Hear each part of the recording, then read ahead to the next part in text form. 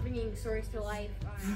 Read a lot of different stuff by different authors, or take some writing classes, or just try to learn the basic elements of what makes a fantasy story.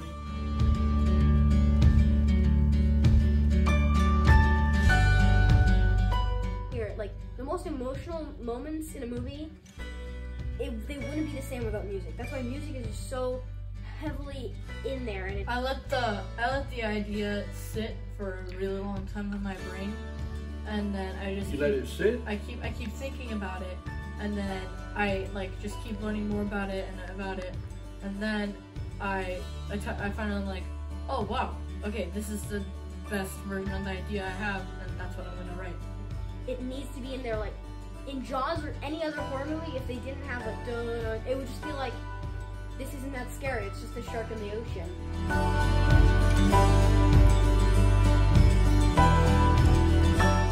I came to America because I was fascinated by America as a kid. I loved it growing up in London, and as soon as I became old enough to, do things and lead my own life, I said, I gotta go to America. It's a fabulous country, and it turned out to be everything that I thought it would be.